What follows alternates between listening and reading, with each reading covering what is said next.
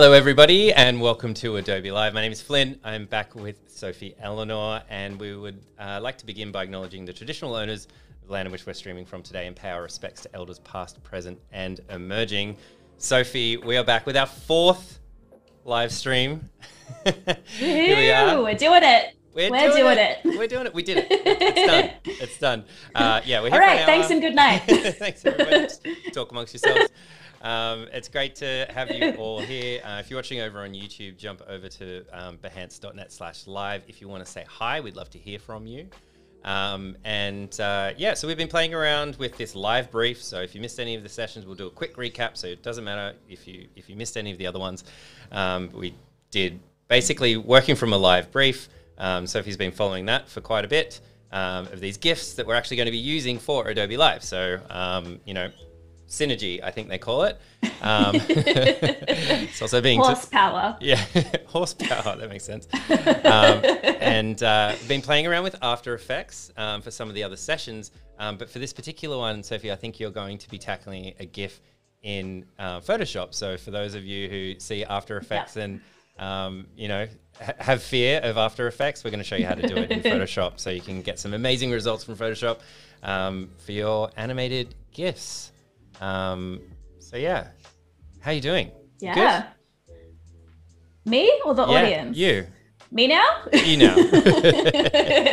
I'm going great. I'm very excited for today.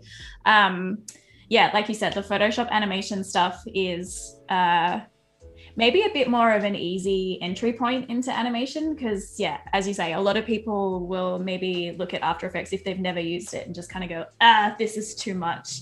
Yeah. But you know, if you're already using Photoshop, you're probably pretty familiar with the interface.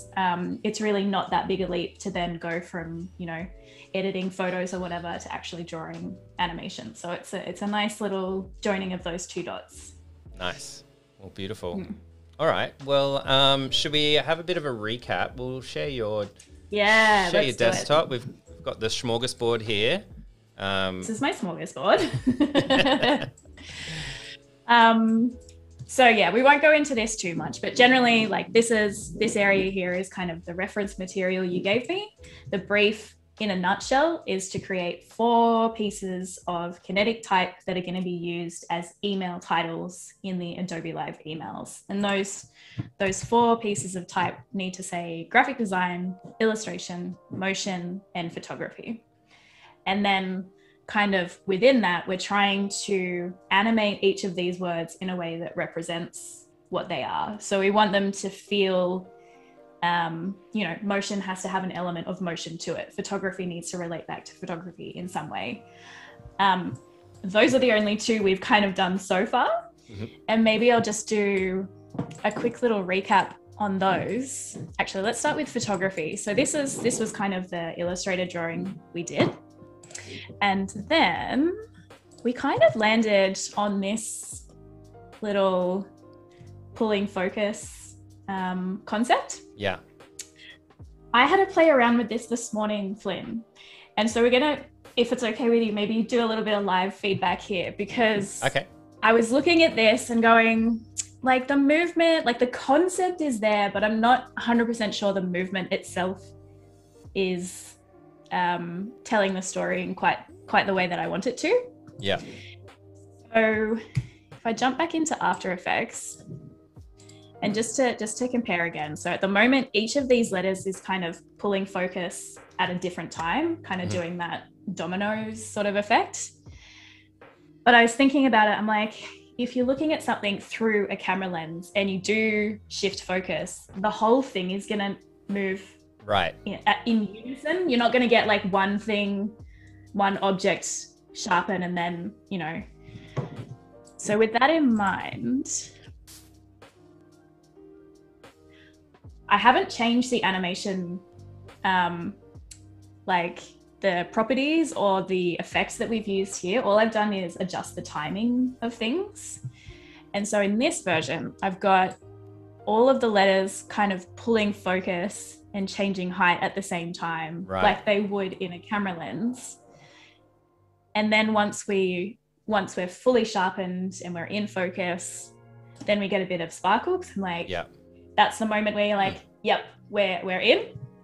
And then we snap the photo, which is when we get our little flash going off. Oh, cool. And Yeah, I've left this kind of trail here just as a, you know, I could sync these up again so that they blur at the same time again, but I think it's less important at the tail end of the animation, and it just is an extra tiny little flourish. I think there's only maybe one frame. Where are we? Yeah, I think there's only like one frame difference between when each of these gets fired off. But I just thought I would show this to you as an alternative to the one that we did the other week. Cool. Just because I was looking at it and thinking, I don't know, maybe we can improve on this. Yeah. Is that something that comes up like quite a bit? Like you kind of like you'll sleep on it, or you know go work on something else, or take some time off, or whatever you do between streams, and then it's like, oh, or you wake up or you're thinking about it, you know, while you're whatever cooking or something like that, and you just think, oh, actually maybe it should be like this. Does that happen a bit? All the time. All the time. Do you dream in animations at this point? Almost more often than not, I would say, yeah. Which I think is a good thing, because like, you know, you don't want to just finish something and be like, yep, I've created the most perfect solution ever. I don't need to think about that anymore. I think it's good to kind of look at your own work with a bit of a critical eye. You know, there's always improvements to be made. But yeah, as I said, all I've changed with this one is the timing of things. So the overarching concept that we had from the first one is still there. So the nut of that idea is still kind of here. But yeah, I just thought I would show you that in case you're like, oh no, that's much better. But you can give me an answer now if you have one, but you can also like I like 30 it. Yeah, seconds I think it's. to think about it. I guess acting with my client hoodie on. Yeah, I think it makes sense. Like, it's not something I would have thought about beforehand. Yeah. Like, I thought it was good and it was done. But now that you kind of explained it all, it does make more sense. And I think it's just been kind of tightened up a bit. So that's cool.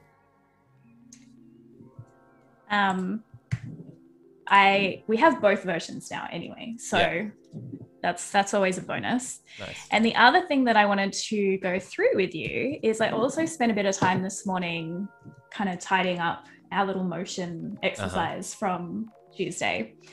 So where we left off, I kind of hadn't finished doing all of our little sort of motion lines. And I was having a little bit of trouble with a few of them, just kind of getting them to sit in the right position and move in the right way. So I've actually made quite a few adjustments to this one. Maybe I'll just play it through and you can have a little. It hits the L, the T slaps that I, doesn't it? Yeah.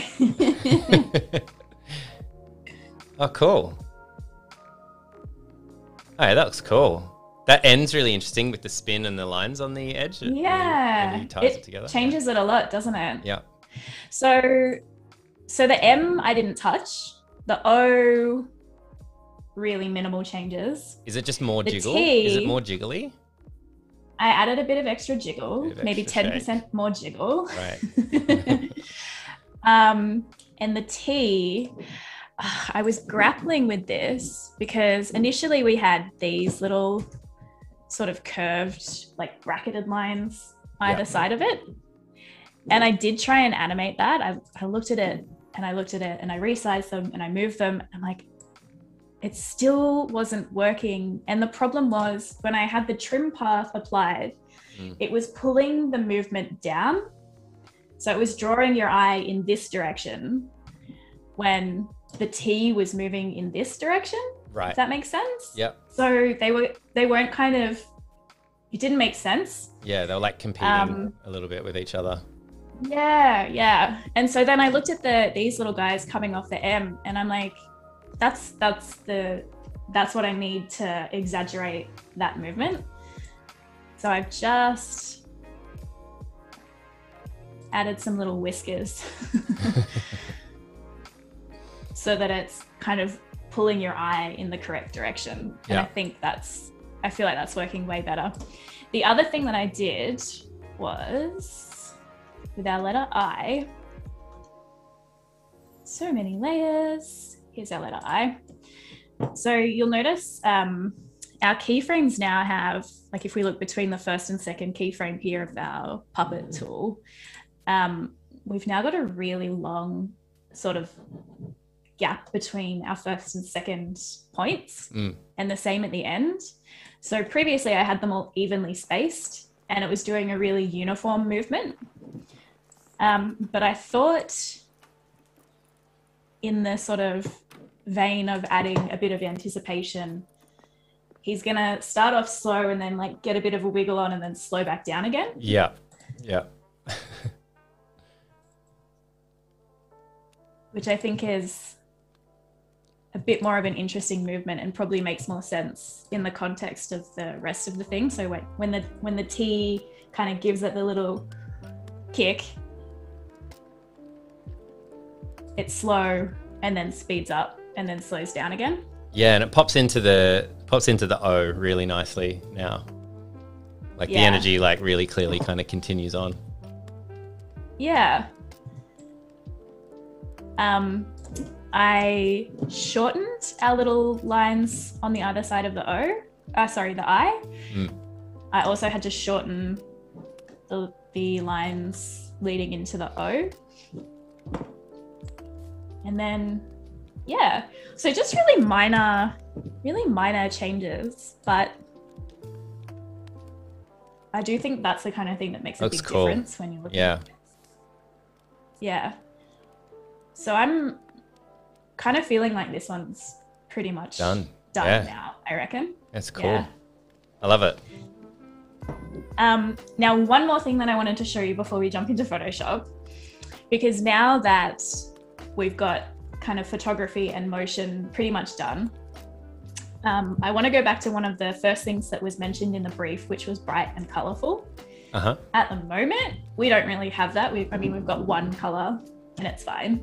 And you mentioned that at the start, right? Like you want to work with, like, you don't want to be adding color at the beginning. That's something you'll add in like a bit later or whatever, right? Yeah. Like you want it to work as simply as possible, I think. Yeah. Yeah. And I think the other thing too is this is almost my favorite part of the process, is like when I am able to inject a bit of color into it and all of a sudden I'm like, yes, we've got something happening now. And it's nice to be able to do that once you've got the movement already sorted, because it's just sort of like icing on the cake. Right. So with that in mind, I've kind of just mocked up a couple of color options here. Oh, cool. And this is based off the color palette, if we go back into our smorgasbord, that I sort of created based off the screenshots from the title animation. And so I've just kind of created this little palette here, and just seeing this makes me so happy. Just going from this is like, I love this too. But I think when you add just that extra layer of color into it, having those sort of the sparkles and the ray bursts and things in the white, it separates it out a little bit. So we're not kind of, now it does really feel like sparkle instead of just the same color as our text. Yeah. And this is a really, which one I like the most. Well, I have a proposition for you. Okay. What if each of the assets are exported in a range of color palettes, and then you've got a few different options to choose from whenever you like? Cool. Because it's a really quick and easy thing to do in After Effects. And that way you have them. Nice. Yeah, super cool. Great. Let us know like which one tickles your fancy. I think the middle one on the left I really like. There's something about that one. This guy? Yeah. Yeah. Something about that. I think because it's on a dark background and then the sparkles are lighter and photography pops. But they're all good. Nice. I personally am a big fan of the pink and yellow combination. It's the colors just feel like matches made in heaven to me. But we could do like 3 versions of each one. And if it were me, I would be choosing this guy, and this guy. Like these 3 here kind of speak really nicely to each other. Yeah, I think. But yeah, we can offer this decision to chat, or we can just do all of them, or we can talk later. But I just thought now's a good time to kind of have a look at that level of detail. And yeah, that's awesome. Yeah. Oh, very cool. Okay. Oh, one other thing. Sorry, I'm jumping all over the place here. I remembered on Tuesday, someone brought up motion blur. Yes. Yeah. So someone was sort of saying, like, would you add motion blur to this to make the, motion feel a little bit natural? Like if you're watching a movie and you freeze frame it on a frame, there's always going to be a bit of blur going on there because if it's So that was the comment from chat. Yeah. I remembered this morning, I was like, oh, there's actually another way to do that. So the one we talked about on Tuesday was using this little guy here, motion blur, which didn't really look like it did much. But let me just show you this guy. So this is a little lettering piece I created a while ago, but check out the that kind of like tail that follows that sort of blurry tail, almost like a shooting star kind of a thing. Totally, yeah. That is an effect that is a preset in After Effects called Echo.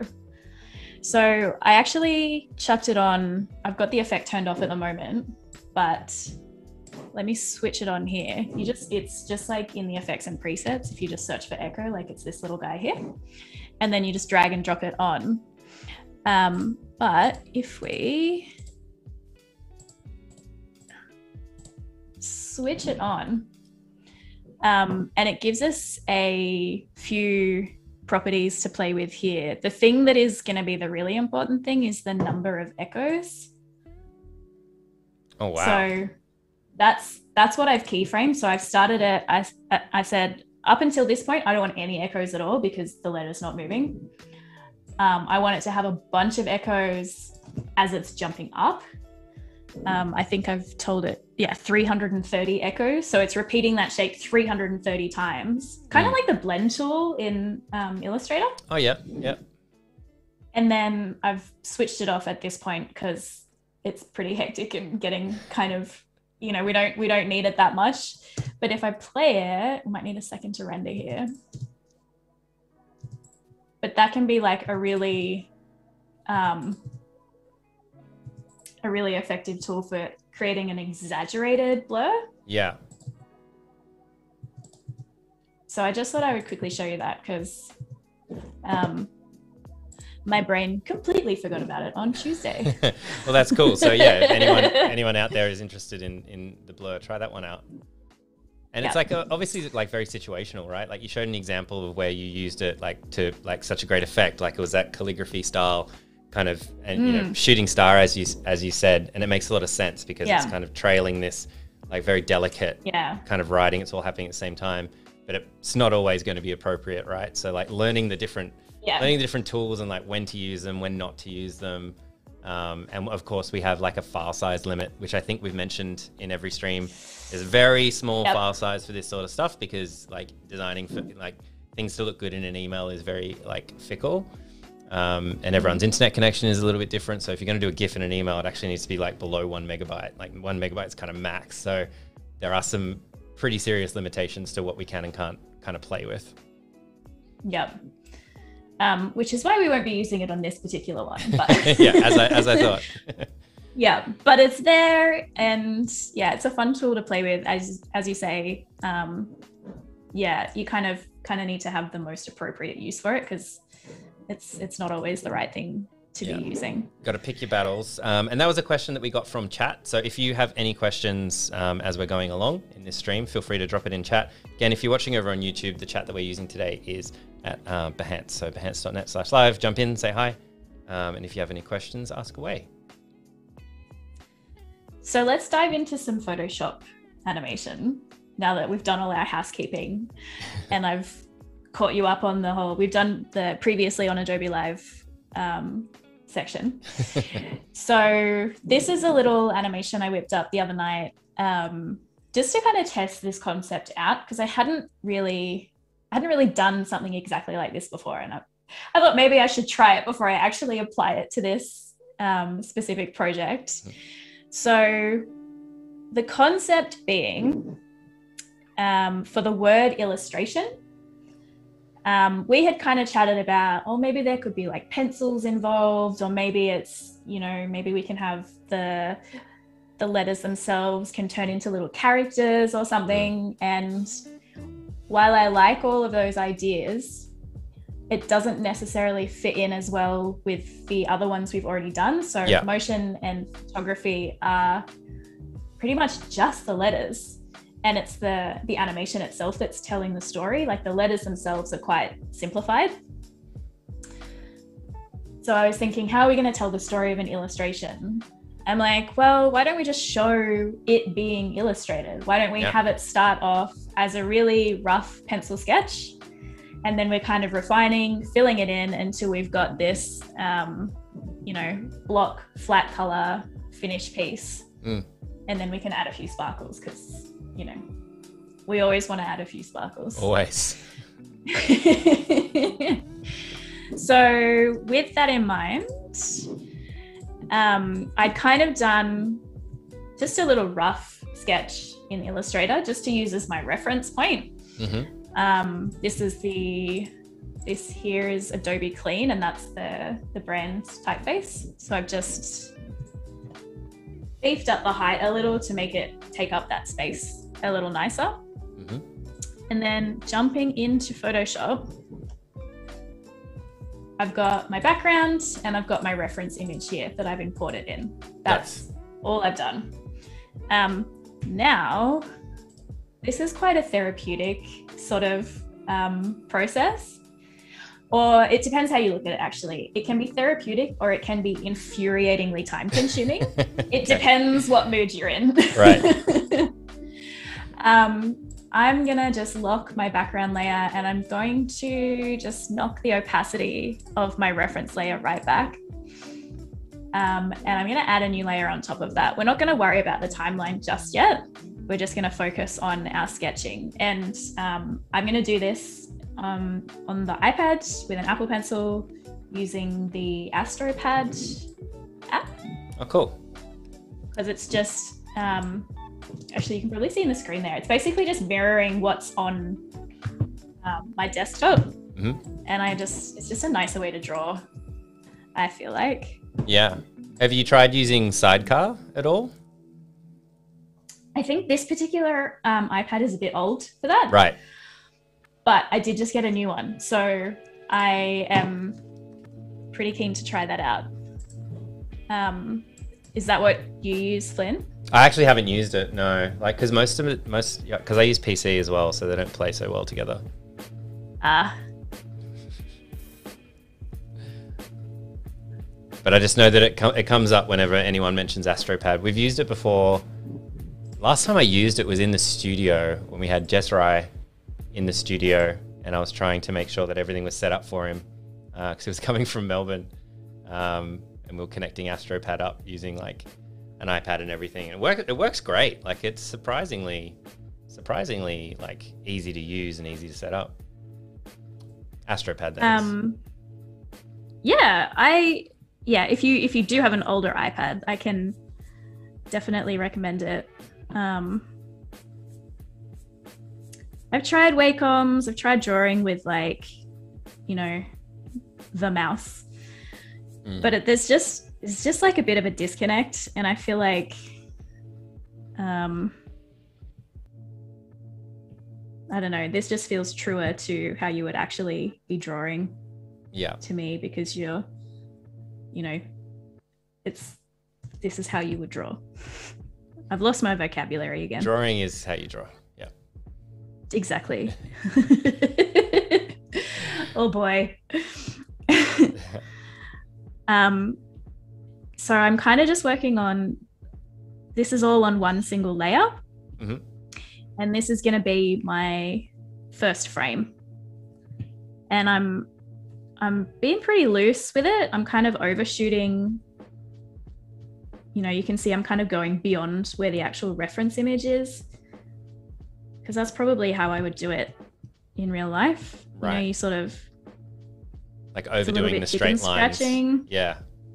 Yeah, and it's never just like one nice perfect line. I'm always like drawing down. Like, one day I'll have the confidence to just draw a straight line in one go and not do 1,000 little chicken scratches, but today is not that day. Whatever works. Whatever works. Yeah. When we were chatting about the changes to the animations before, Johanna had a question in chat. Do you often give yourself self-imposed check-in points to make changes like this within the schedule of the project? Ooh. You know, that would probably be a great thing for me to implement moving forward. I certainly don't have scheduled sort of like there's not okay, I'm this far through the project, let's check in. Right. I feel like it's just a constant back and forth, never ending process, which is not as efficient, I would say, as what Johanna is suggesting. I mean, sometimes you just got to go with the flow, right? Like you could put that sort of thing in there and then, you know, put the time aside and then look back at it and go, oh no, it's fine. And then, you know, later find out, you know, I don't know. I always find it's when you're doing like manual labor, like I'll be doing the dishes and then I think about like all the things that I was supposed to do that day, right? I love that doing the dishes is considered manual labor. Yeah, it's as close as I get. Hands. Yeah. My hands look like these, so hers can look like this. Yeah.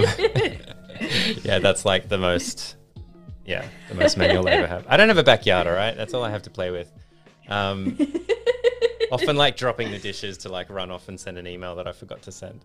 But people talk about that, right? Like, you know, having like shower thoughts, right? Like you, like those moments in time where you're not connected to a screen or not talking to someone or not like focusing on anything and things just kind of pop into your head. Yep. Absolutely. The shower is a great place to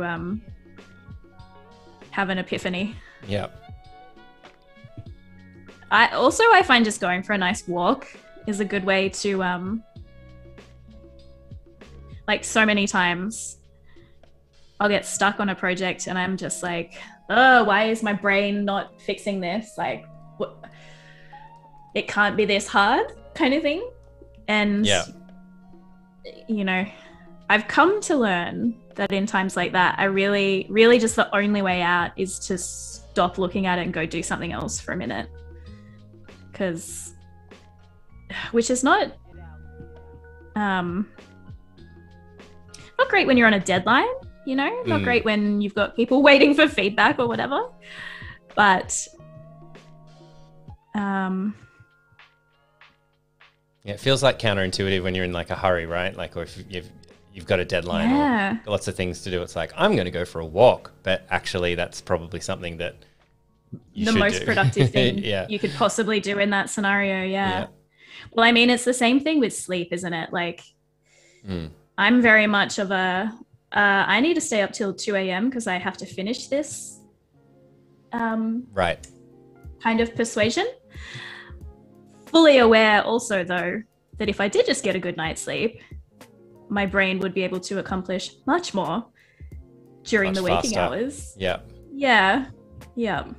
No, that's the way. Yeah. I mean, I don't know about you guys in chat as well, and let us know.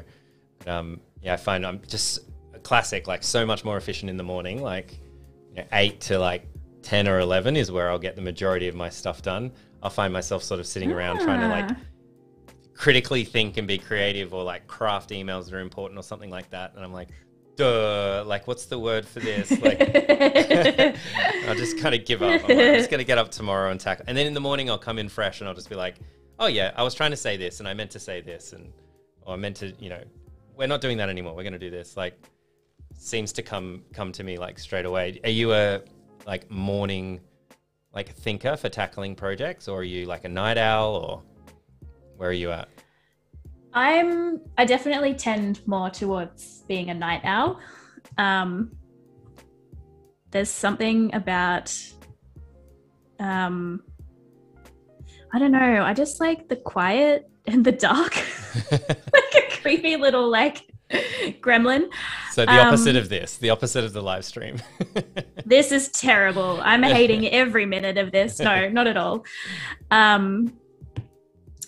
I think if it's something like this, especially where it's not a difficult task, but it's a really time-consuming task, where I don't know, I just feel like in the nighttime, I am more likely to just sit and for a nice long stretch of time, just kind of work through something that's a bit tedious and time-consuming. Yeah.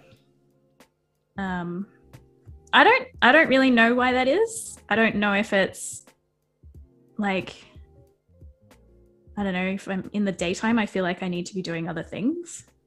I don't know. Makes sense. While we were chatting about that, Johanna was saying, yes, this strategy of forcing ourselves to be bored so that we can solve problems is really important. I tell you, boredom, man, boredom is so underrated. So underrated.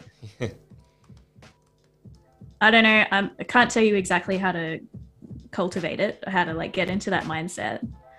But truly, being bored is like the period after I've spent some time being bored is my most productive period, I reckon. Right. Actually, we're working on Adobe Max this year, and last year, I think it was last year, it might have been the year before, Questlove was on stage. And he was talking about this, and he was saying like about once a week, just casually. He'll just like he was promoting this quite a lot to be creative. He was like we're always like doing things and thinking things and listening to things and talking whatever. He's like, it's got to be bored like for like half an hour or an hour out of your week, and I'll just sit in a room and stare at the wall for like and for like an hour, maybe 30 minutes or something. Wow. Just do nothing. Not thinking about anything, not trying to achieve anything, just like mental reset. Interesting. It's like, all right. Okay, well, that's how you cultivate it then, I guess. I'm like, that's what Questlove said. That's what I'm doing. Stare at a blank wall. He wouldn't lie to us. He'd probably have really nice to walls, to be fair. I'm sure he'd have a very nice house. Really interesting walls. Yeah. There's like a TV on the wall. He didn't tell you that bit. No, he didn't tell that bit, yeah. I'm on board with Questlove in this respect. He's on the money, I reckon. Nice. For those of you who are just joining us, please pass that on to him next time you're speaking to him. Yeah, totally. Just send a text. Yeah. Besties. If you're just joining us, so we're here with Sophie Elinor and doing some animation. We've been doing animations for a couple of weeks now, a couple of live streams. But this one's particularly focused on like, I guess you would call this frame by frame animation. Yeah. Is that right? Yeah. Yep. Yep. And we've done some stuff in After Effects, and this time we're focusing on Photoshop, using animating, I guess, creating an animated GIF out of the word illustration. Yeah. So I've kind of just done a really very sketchy sort of first pass at this. I'm just going back over it in a few places just to kind of thicken it up a little, because the other thing that's built into this brief is that we do want the words to be legible pretty much the whole time they're on screen. Yeah. And so this first frame here is going to be our lightest and probably least legible frame of the whole animation. Right. I'm just giving it a little bit more meat on the bones,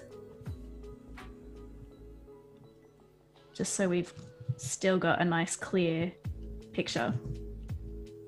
And then if we zoom out a little, I mean, that's pretty legible. Pretty legible. Say. We're not going to misread that anytime soon.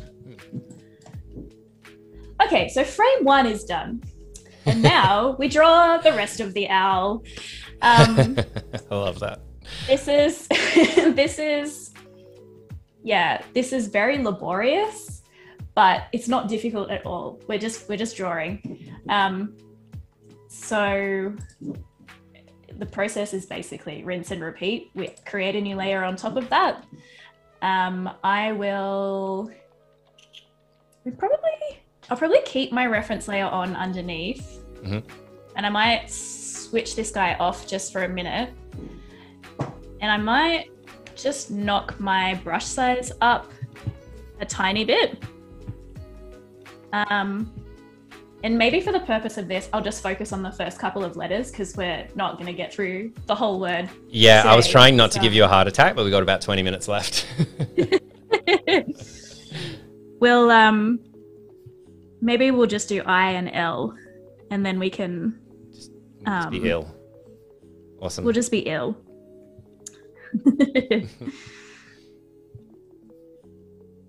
I was thinking about this, going, there must be a better way. Because, like I always see people sharing like their little Procreate screen grab sort of. Like time lapse? Yeah, time lapse. That's the word I'm looking for. Thank you. Yep. Which is sort of what we're doing here. We're kind of doing a similar thing. I'm like, maybe I should just use that. But you're pretty restricted in that workspace. And it's also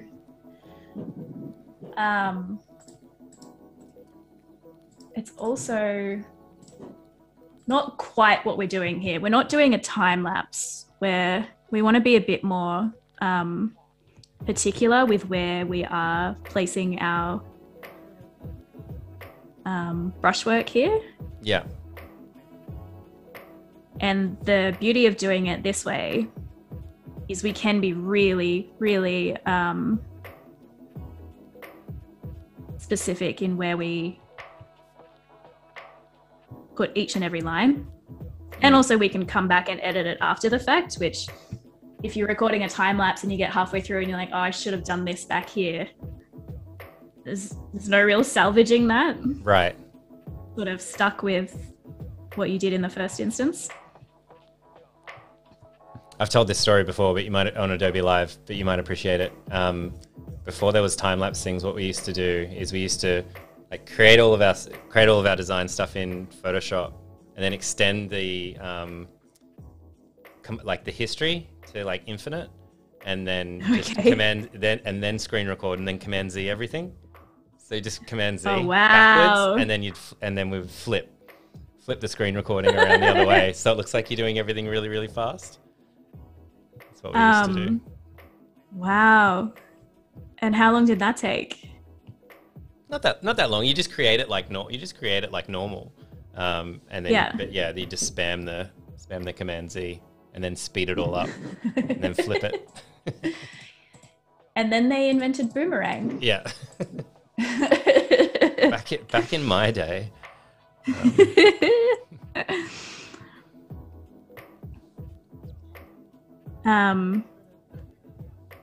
So I'm just kind of starting a new layer each time I go a little bit thicker with the lines, which when we start to use our timeline tool will make a bit more sense. But I feel like frame by frame animation, it's a pretty easy concept to understand. It's basically just like a flip book, right? Like you're literally just drawing the frames as you go. And we're going to cycle between them. So you're adding a bit of texture on the letters now. Yeah. Right? I'm just kind of starting to fill it in a little bit. And I'm checking the frame before it as well, just to kind of make sure that the next thing is like we are actually making progress here. We are getting a bit heavier.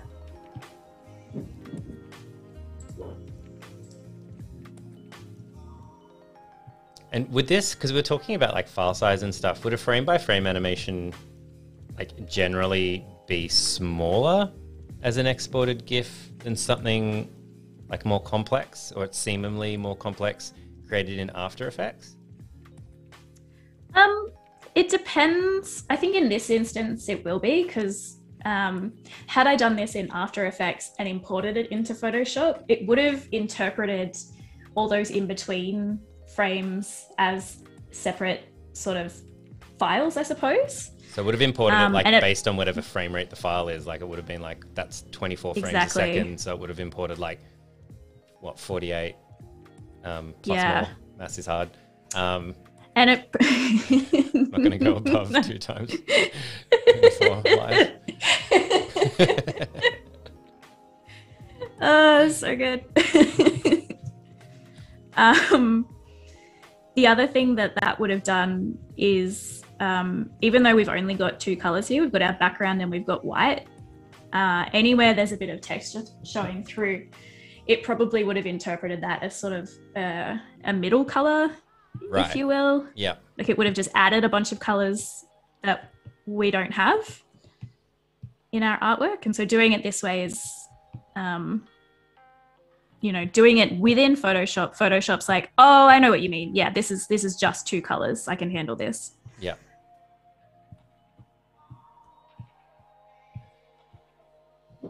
So there's a question from Johanna. So essentially using previous layers as the onion skin? Yeah, that's it. Exactly. We can use the actual onion skin feature, but because these are just layers at this point and we haven't sort of activated our little timeline, then just sort of toggling between the layers is doing essentially the same thing. Don't really need it because you've got your base level there. So when does onion skinning come in handy? Like if it's like, like if you're animating like a bouncing ball going along, you might want to see the previous layer and do the next one, that kind of thing? Yep. Exactly that kind of thing. It probably will come in handy in this particular instance too, once I get to that stage. But right now, I kind of have a pretty clear idea of where I'm going. So like if you were doing a bouncing ball, it's going to be shifting position and changing shape. It's going to be squashing and stretching, like we kind of talked about the other day. Our base layer, our reference image is kind of the one point of truth that we need, because we're not actually changing shape or anything like that. So we kind of don't need it in this instance, but that is a really handy tool to use.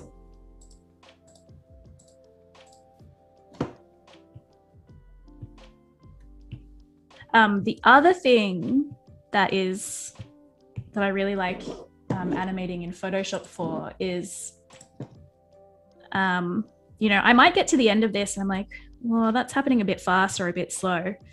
I can go and identify the specific area where it needs either more or less frames. Right. And I can add those, I can sort of slot them in where they need to go.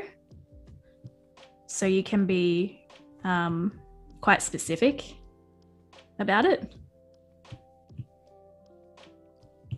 Yeah, and Johanna has another question. So would you use Media Encoder to export this animation later or directly through Photoshop? I usually just go straight through Photoshop. Straight to GIF, right? Yeah. So just like export for web. Or you can render video and it'll do a pretty good job of spitting out an MP4? No, M4V file. Right.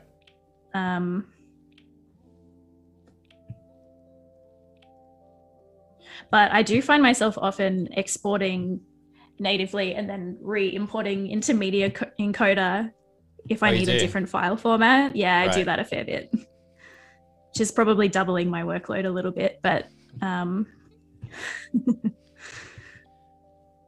okay, because I guess that in some instances, even though we're making a GIF here, like something like the client, not in this case, but the client might be like, oh, can I have it as a video file as well? For whatever reason, like maybe they want to embed it in a different way or format or something. Yeah, I mean, that's often the case. Like you will more often than not probably want to give the final file in a variety of formats.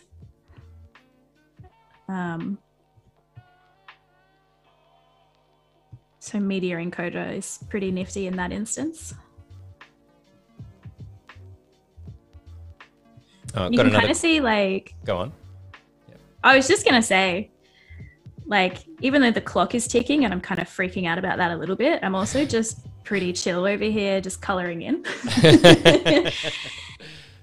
Like, I've already done the hard work thinking about the concept and how it's going to sort of relay and perform in the final environment.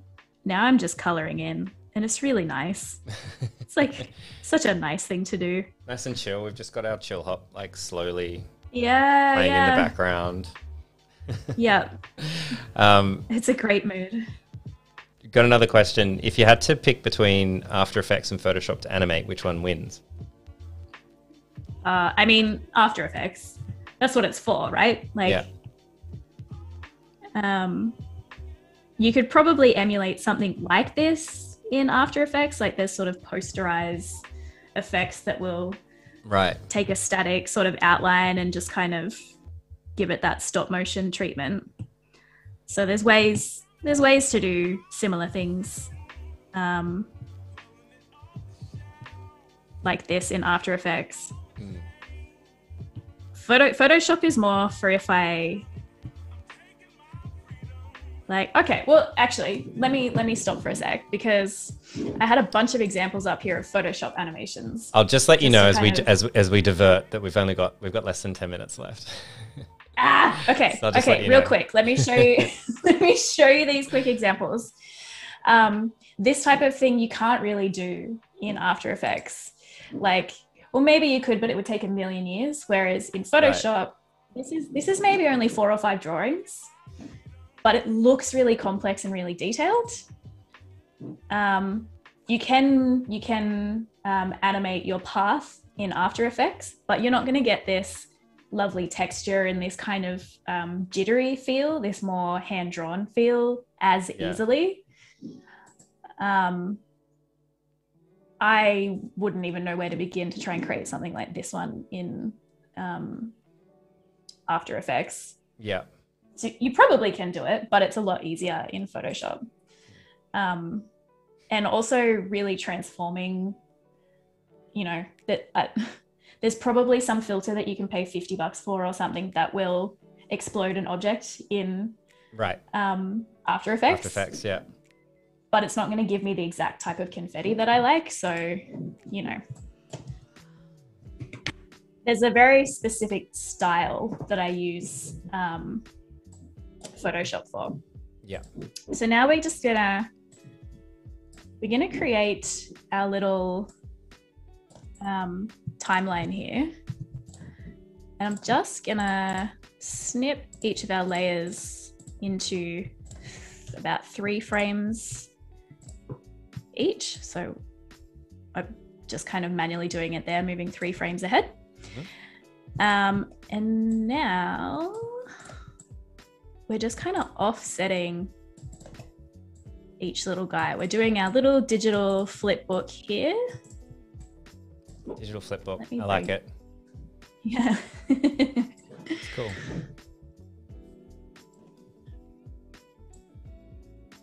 This is going to happen real fast. But you can kind of see. Let me zoom in a little so we're looking at it here. How cool is that? Nice. And those 2 letters only took us 48 hours to do. It's so simple, guys. The thing with animation, right? Like, it does take a lot. It takes a long time to get something. Yeah, that's really cool.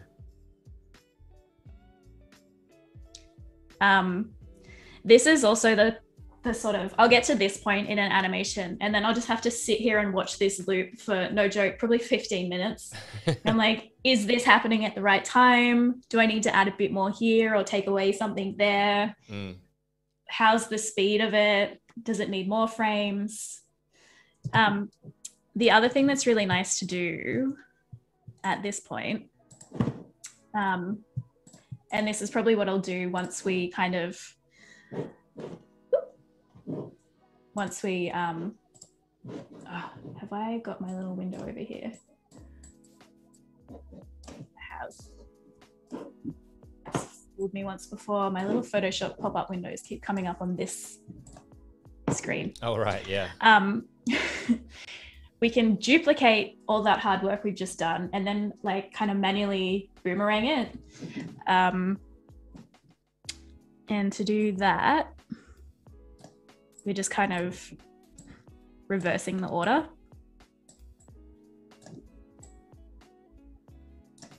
Oh, and it doesn't have to be the same length. Like if you wanted it to kind of reverse more quickly, then you could just sort of shave a bit of time off the end of these.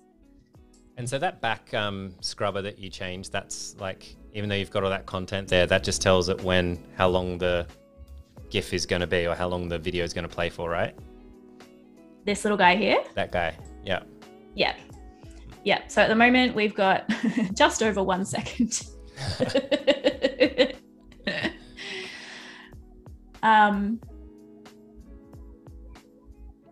But it's getting there, you know, like it's gonna work. We just need to spend a bit more time fleshing out the rest of the word.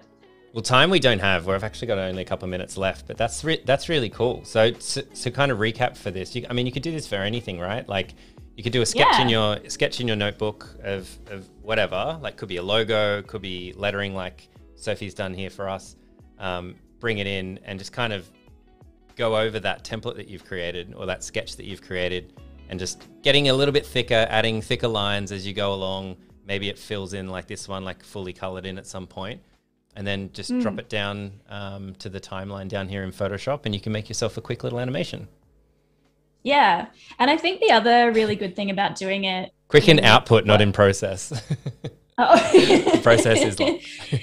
Yeah. You're only going to have 2 seconds of animation at the end of your month-long adventure. But because we've done this in Photoshop, we now have, you know, we can edit this in the same way you could edit any other sort of photo or illustration in Photoshop. So, you know, we can play with the colors, we can resize it, we can add a background image if we wanted to. Like anything that you can do in Photoshop, you can now apply to this animation, which makes it quite a powerful tool in that respect, I think, to do the frame by frame in Photoshop. Yeah. But yeah, that's super cool. Yeah. Well, that's going to wrap. Sorry, I've just got to watch this for 15 more minutes, so you could just extend. Well, unfortunately, we'll be kicked offline before then, so you will have to do that in your own time. I'm just going to bring us up big. Thank you so much. This has been great. So there's actually 4 of these live streams. So if you want to watch the whole process, if you miss some of the earlier stuff, you want to see how you know, we kind of went through the brief that we have, like this very specific brief that we have for this project. Kind of went through that in the first session. Spent the next 2 in After Effects. We're animating motion and photography, so you can check those out. Lots of tips and tricks in there, and lots of fun banter between Sophie and I because we have a great time hanging out together. And then today, obviously, we tackle Photoshop, so it's super cool. So there's been a lot in I mean, it's a lot of live streams, but it's actually a short amount of time. So Sophie, thank you so much. Thank you for sharing everything with us. Thank you for letting me, because it's so much fun, and yeah, I'm really excited to wrap these up and give them to you so you can use them in the wild. I think that's a really good point. You will see this, so yeah, you'll see these in our email. So we're going to have them. I'll show them on the stream as well. So we'll embed them into the stream, which is really cool. So we might get some with a transparent background, and we can have them kind of displayed as we're streaming as well. So you'll see them in a future stream. You'll see the fruits of all of this labor that Sophie has done for us. Thank you, everybody in chat. Thanks for hanging out with us. And Sophie, thank you. We look forward to seeing you again in the future on Adobe Live. Thanks so much, Flynn. Always a pleasure. See you, everyone. Bye.